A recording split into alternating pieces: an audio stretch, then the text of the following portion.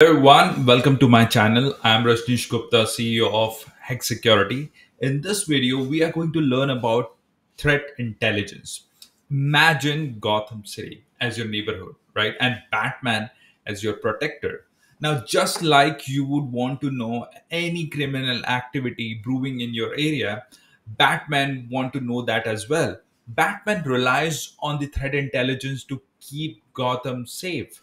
Now, threat intelligence is like Batman's bat signal, and Batman gets all this information about threats related to Gotham City from Jim Gordon. You remember the police officer? Security analyst is the Batman here, and Jim Gordon is your threat intelligence platform or sources or service provider.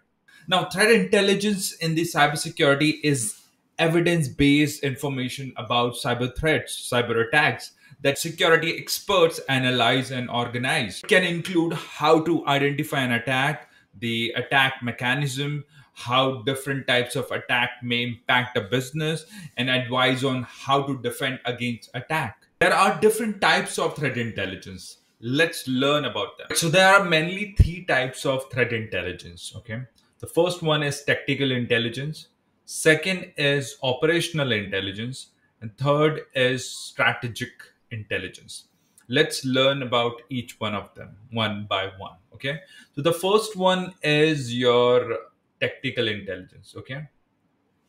Now, let's talk about some of the example. But before we learn about it, remember tactical intelligence is focused on performing the malware analysis and enrichment. So this is basically a hands-on activity on knowing about threat intelligence, and these are just piece of information. Like let me tell you this: the first can be a malicious IP address.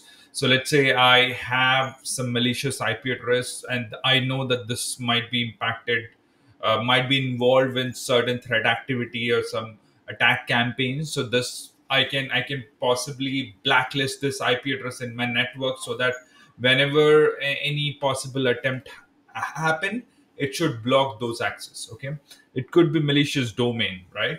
Because most of the time the communication happen on domain itself. So if I have those malicious domain, I can just install or integrate with all of my devices in the network, maybe different antivirus, firewall, and everything, and it would block those access. Or maybe file hash, very specifically malware hash.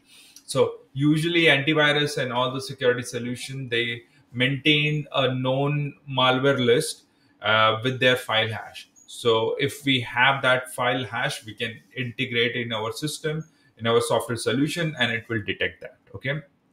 Next, who is actually in Batman here? Okay, who is actually involved in consuming these tactical intelligence, right? So SOC analysis is the one who works on the ground, who is the first line of defense. They consume this information. If let's say they come across a malicious or suspected file, or maybe any suspicious IP address or domain name, so they can take that, copy that IP address or maybe file hash or file sample and upload or submit to any of platforms and get the information about it, right? That if it is really infected or not. So some of the platform where it is usually integrated, it's called SIM solution, security incident and event management solution, like Splunk, IBM QRadar, and everything. Okay, we can also integrate with firewall solution like Palo Alto, Fortinet, Checkpoint, Cisco FTD. We can integrate them over there. EDR solution, endpoint detection and response solution. Most of the time, EDR having the inbuilt capability, or they are integrated with platforms like VirusTotal. So, though if you're not sure, VirusTotal is very powerful, because with VirusTotal you can simply go and you can actually submit any data, and you can get to see if the file is suspected malicious or not. So this looks like this dashboard of VirusTotal, and from here you can submit any IP address, and this will take your IP address or domain name or maybe file hash value, and it will scan against hundreds of antivirus system in the backend, and it will give you the response if it is malicious or not. Okay, so that's how it basically works, right? So this can also be integrated with IPS and IDS solution as well. So these are the tools with which this technical intelligence is integrated. Technical intelligence is more of related to the malware analysis, enrichment activity to improve, to add more context to your security incident or security alerts. All right.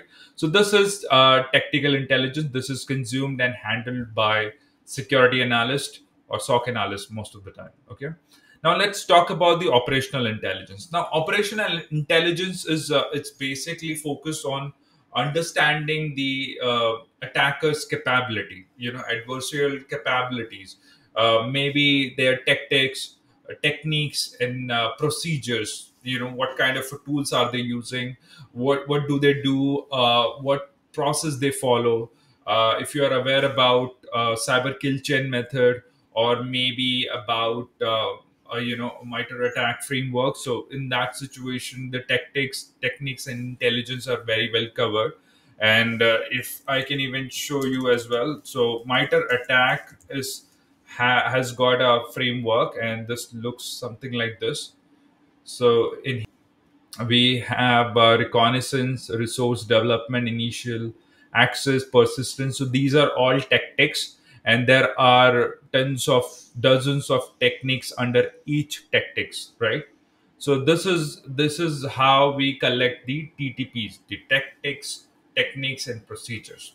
Now this is all done. This is all carried out in the operational intelligence, where you collect information about your specific attackers, maybe who focus specially in your industry, or maybe in your region, maybe in any for any purpose or any intention. Okay, maybe having any political motives as well. So for example, as I said earlier, they follow in the operational intelligence, people track threat campaigns or the attackers techniques and tactics as well. Most of the time these are all threat hunters. SOC analysts also take care of it, but if they are into level 2 team, or specialized team, or threat analyst team, so there is a different category altogether in the SOC as well. We call it as threat intel analyst as well. So they are the one who are specialized into it. Then incident analyst or vulnerability management team as well. Okay. Next, what are the tools used? So as I just said, Attack Navigator. This is the tool you can use yourself. Search on Google Attack Navigator. You can self-host, or there's a website available as well where you can uh, map tactics, techniques, and tools being used by your attacker, and you will understand what techniques to focus first. Okay, so let's say in your industry there are three kind of threat actors or groups who are very much active. So you can actually add all of their techniques, and then the one which is overlapping among all the threat actors, you can prioritize your controls to defend against those techniques. Okay. Now, let's talk about the third one, which is strategic intelligence. Now, strategic intelligence is focused on understanding the high level threats. This is, maybe adversarial motives, and how they are leveraging, and different kind of attack weapons and everything. So this is engage on the security, strategic security level, and business decision making process as well. So this helps the decision maker, security management folks on the CXO board level as well, right?